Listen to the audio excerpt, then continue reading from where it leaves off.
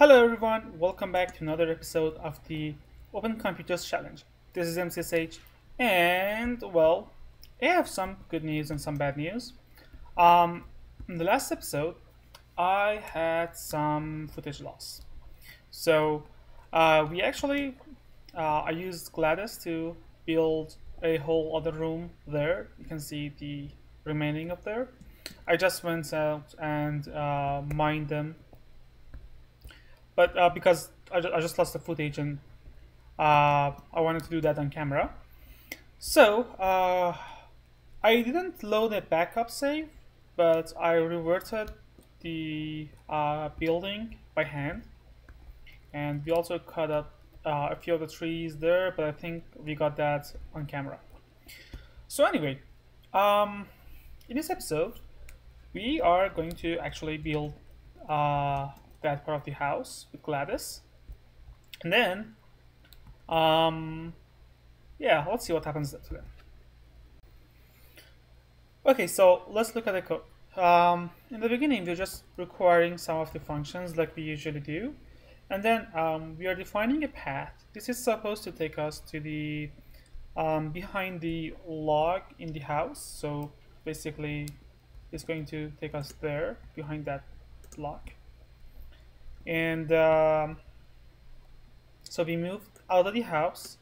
We take this path, and then we repeat something 5 times. Basically, for each row, we repeat these moves, and these moves we repeat 5 times again. So we are making 5 rows of 5 blocks, because in each move we are placing down 1 block and we are moving forward. And then we are turning left, going forward, turning left, going forward 5 blocks, and then turning around. So this will take us to the beginning of the next row. We repeat this process 5 times, so we've created 5 rows of the floor. Then we go to where we started, and then we reverse this path, and we go home. So that should be how we're going to do it. Okay, but let's see if it works in practice as well. And okay. We will also go to the spectator mode.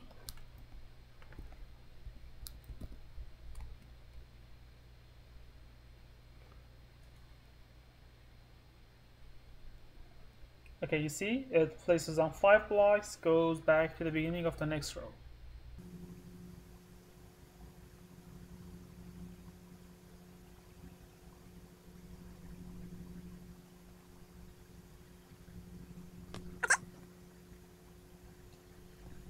Alright, so I think we had a bug in our code. Probably we should have turned around instead of turning right, because we ended up in the wrong place. And that's a problem I'm going to try to fix in this episode. Because let's move Gladys back. Because we are converting the path by hand, we are probably introducing some bugs in the code, and those bugs are causing Gladys to not be able to return to home. And let's look at the code exactly. So we made a mistake here because I was trying to undo what we did in these for loops.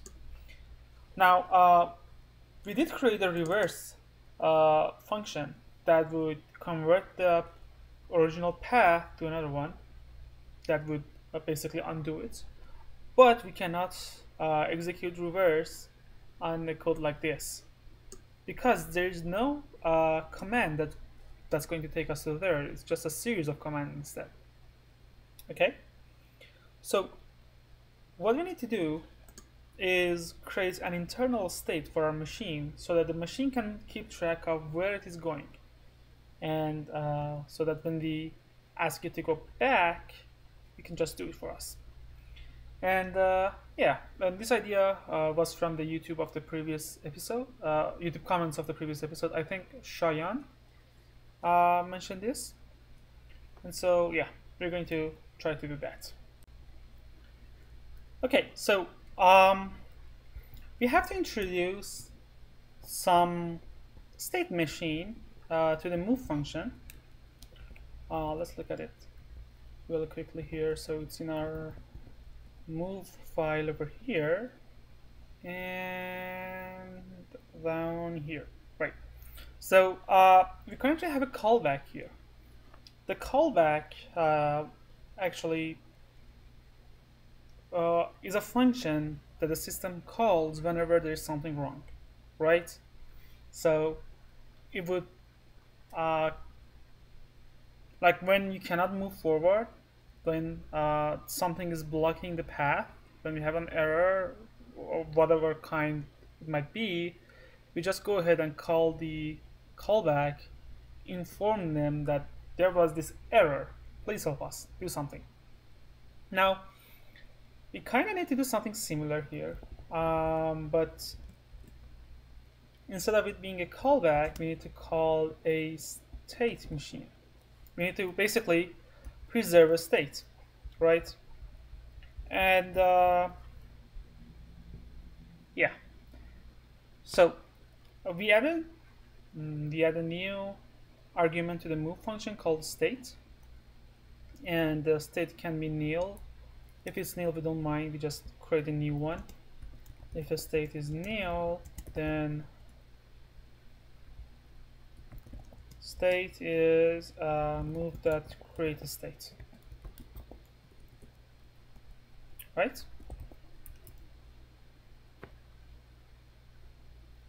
And in the end, we're going to return our state after everything is done. Okay? And so far, the move command doesn't return anything, right? The is it move or act? The act command isn't returning anything, so we're going to add an act, a state here as well, and then down here we would just say return states. Okay. Yes. So this helps us to keep track of the state. So someone is passing us a state, we process it, and then we give it to the move function here. The move function does update the state somehow. I don't know how, but it's going to update it somehow. After that, it's just going to return it. And another update that we have to do is we have to update the callback. The callback should also return this, should get the state in case they need it, and then they should also return it when they've done their thing on it, right? Yeah. Okay. Next, we actually have to implement it on the callbacks. So you're going to get a state, and then you're going to return the state. And whenever you're going to act, you're going to pass the state there. All right? Yes. Here as well, here as well. And here. So now we have a variable that's being passed to all of the act functions that we are calling. Anywhere we're calling act, we're just passing the state to there as well. Now we actually have to implement the create a state function, and that's going to be straightforward. We're just going to go ahead and say move that create state is a function, doesn't get anything.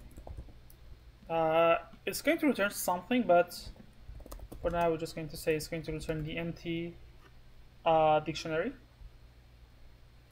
And yeah,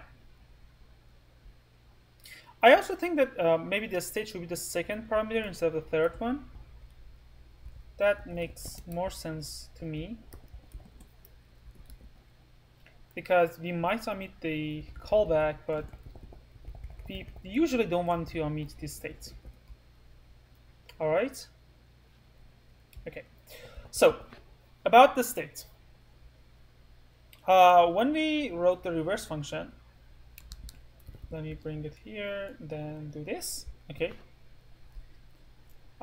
We kept 4 different states here. We kept the x, y, z, and the orientation. We're just going to assume that the state has those variables as well. So I'm going to say x. I forgot the syntax. It's equal. Okay. So x begins with 0, y begins with 0, z begins with 0, and o begins with 0 as well. Right? And do I have to end it with a comma? Yeah, it's okay. So, yeah. Then we have to update this function. So in order to update it, we actually wrote a code that would update it for us. And I'm just going to extract this piece of code into another function and use that.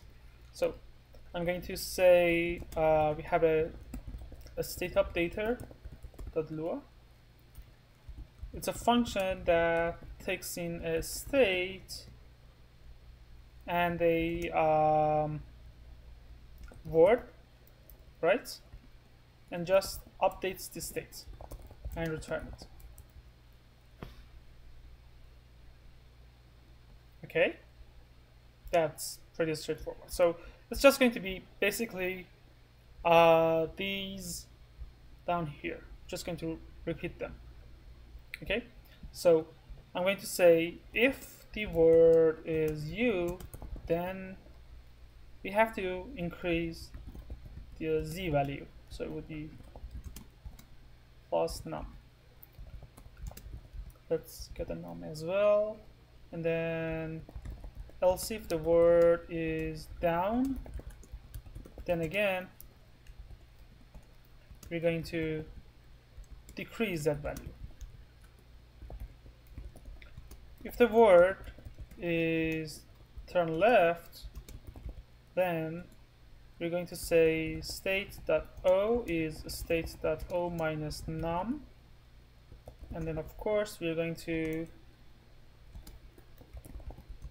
calculate the remainder of that by 4 because we don't have more than 4 orientations. So if you don't remember, we assume that we have 4 orientations.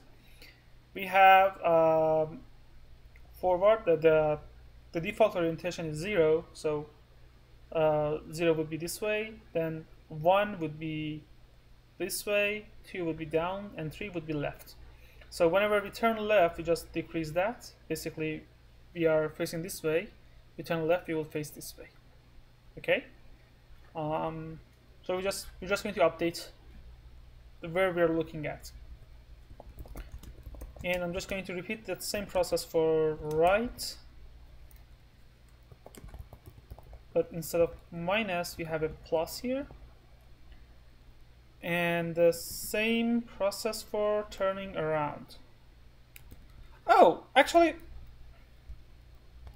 do you see this?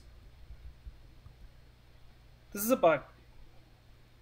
Yeah, when we turn around, we need to do this.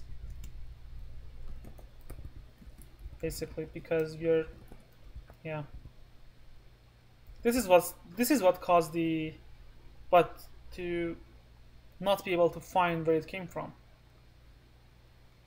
Yeah. But anyway, we have to solve it here as well. So then we have to do word turn around, then our state would be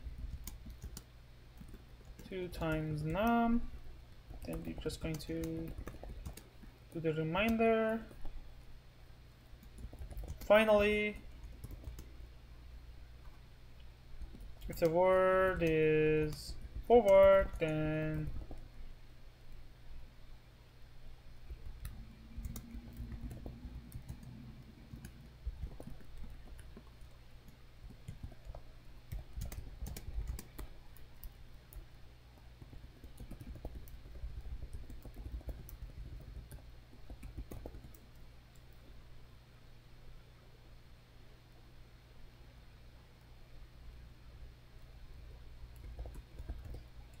Okay, so it's basically the same code over there. We're just going to repeat it again, and the orientation is going to be +2 modulus 4. Right, so we just have to copy the move oriented function here as well, like that.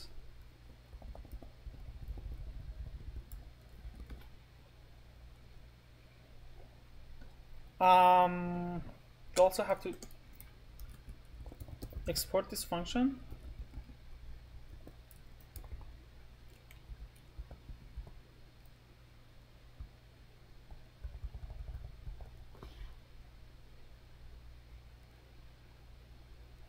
What seems to be the problem here? And expected to close function. Oh, we didn't. Yeah, okay. Right, I forgot to put an end for the if a statement there. Right, and then I actually think we need to use this updating function in the reverse, but that's going to be too complicated at this moment, so I'm not going to do it right now. But that's in our to-do list.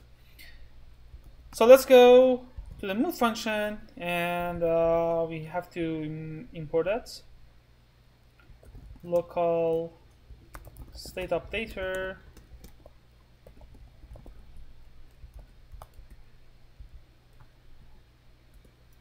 Right? And then here we're just going to, so if it was successful,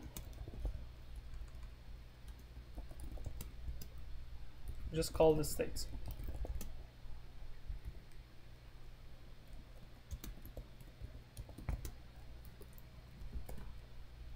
Okay, yeah. Right.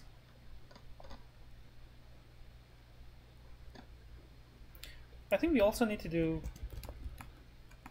like we need to remove this just in case it is loaded. So I'm going to say package.loaded. State updater is nil, so that I force it to reload. But yeah, so with all that, this function, we need to create a new state. So we say that local state is move that create state. Then we pass it to this function. We capture it here. We pass it to the next function, right? Then again, we capture it here. And then we capture it here again.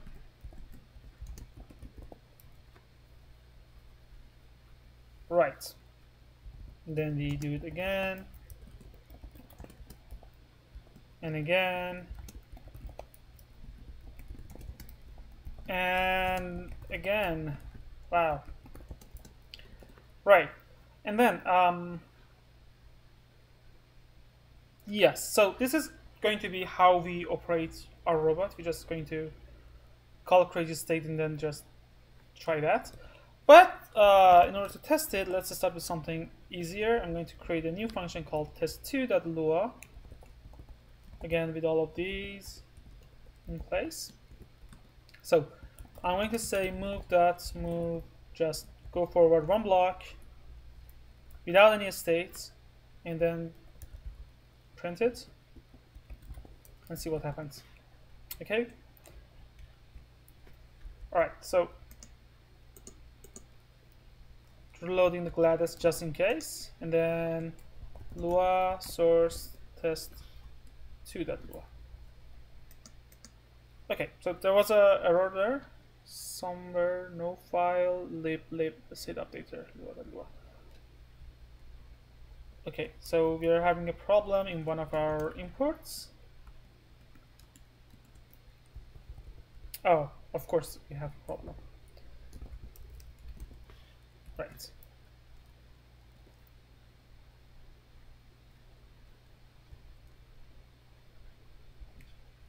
Okay, what if I just do this?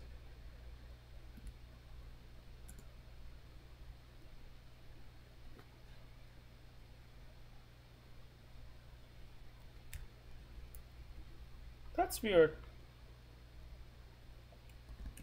What's the name of the file?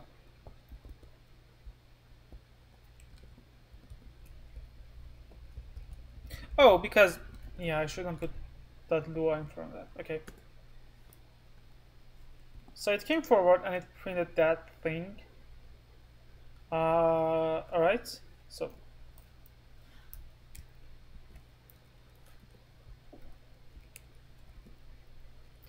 let's close this source test 2. Okay, now I want you to go back, and instead of printing that, I'm going to ask you to print state.x, and the same thing for y, z, and o. Okay, so if I print that, you can see that the x is -1 because it went back 1 block. So now if I say, oh, sorry, if I say go forward 1 block, then up,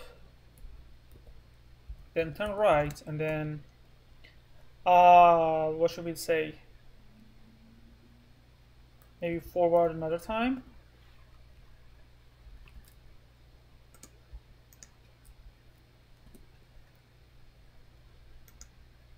Okay, we can see that all of the attributes are 1 because it is 1 block this way, 1 block this way, and 1 block up. So yeah, we figured it out. So that's good to hear. I'm just going to say reverse this to go back to where you were, and then we can implement the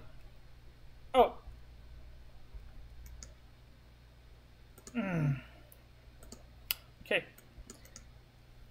Attempt to index local state, a function value.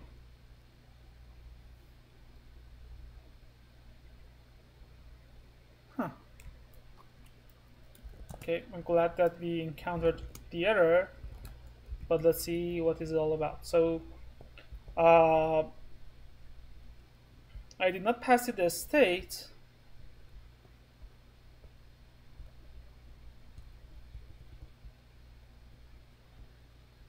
And it told me while trying to run D, got the error solid, right?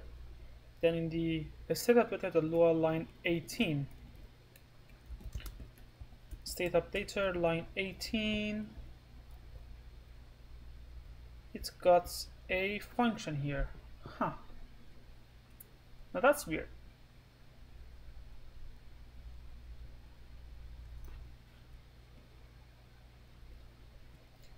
This is the same as every other piece of line, so we have probably made a mistake here.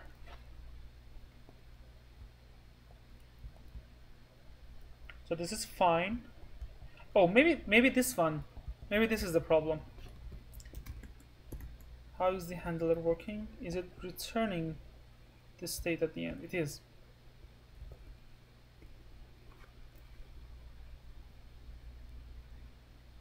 Oh, it's because you see, we have to put a state here because it's a move function. I forgot about that. Okay, and then this is act. Do we have any other move here? Right. Okay, that should fix it. Let's go to the test file. Right, I actually think that's enough. Let me just do this. So you need to turn right, forward, turn right, forward, and then turn right again. Okay. So turn right, forward, and then turn right again. And on that. Okay. And yeah, so the orientation is changed. It's now facing the third direction comparing to where it started, and then -1 and +1. So yeah, so the state is working, and that's a good news. But how can we I also need to put down my bed again. And there are monsters nearby. Okay. Right. So now we need to basically reverse the state based off of these things here. And the good news is we already have the function to do that in our reverse file. So we know what we are going to do, right? This is the file. This is what we're going to do. We just have to implement it. So I'm going to create a new file called reverse state.lua, and I'm going to create a new function called reverse state, and it's going to take a state, right, and output a path.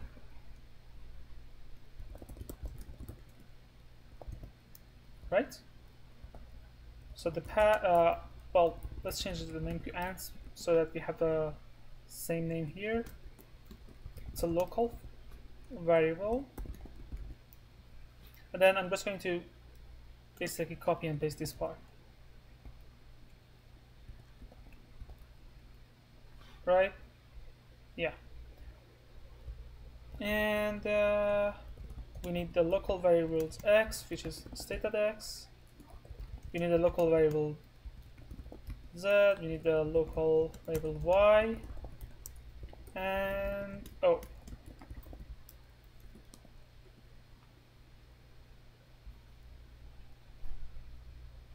And is that correct? Yeah. Fantastic. So now we can test this.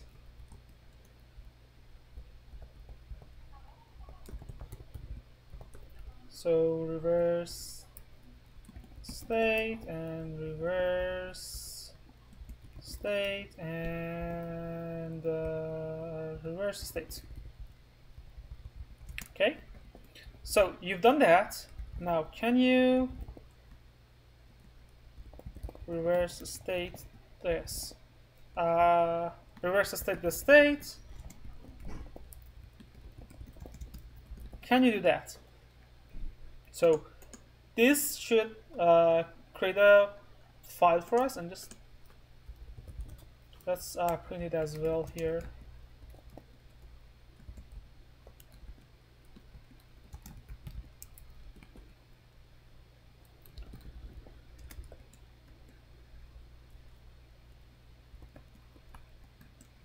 Okay, so this function takes this state into account and then creates a path like this for us. And we use that path to tell the system that we want to go back to where we were previously. Okay, and I'm going to change this one. You go forward once, you go up, you go forward another time. You also turn right. Okay, and see what happens. Right. So Lua source test 2.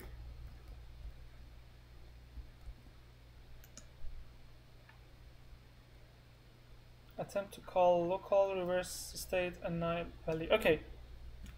Of course, because I have to return this. Right. So for now, let's reverse this here. So the bot should go there and then come back here. All right.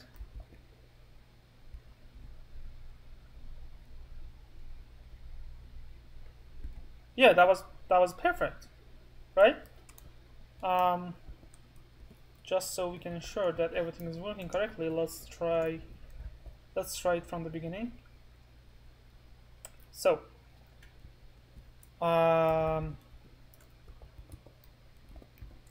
like this. So we are telling it to go to this path, keep the state, then reverse it, right?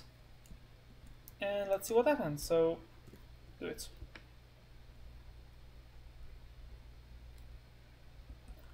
perfect. That was actually perfect. So we did everything that we asked it to do. Okay, so I think the episode has become longer than I anticipated it to be. And we got a lot done. Gladys can now keep track of the state, and we don't need to worry about reversing the path ourselves because we can just call the reverse function on the state. And that's a really good news. I really enjoy that. So in the next episode, we can hopefully finish the room next door because I badly need more leg space. This is so cramped up. Look at this. I can't even do I can't even run around. It's I need room to exercise. And thank you for watching, guys. I really enjoy creating these videos, and I hope that you do enjoy watching them too. Do let me know if you have any ideas or questions. I read the comments, and especially if you leave them in the YouTube chats. Some of you guys reach out to me in Telegram or Twitter. That's fun. That's fine too, but keep doing it. And I'll hopefully see you in the next one. Bye bye.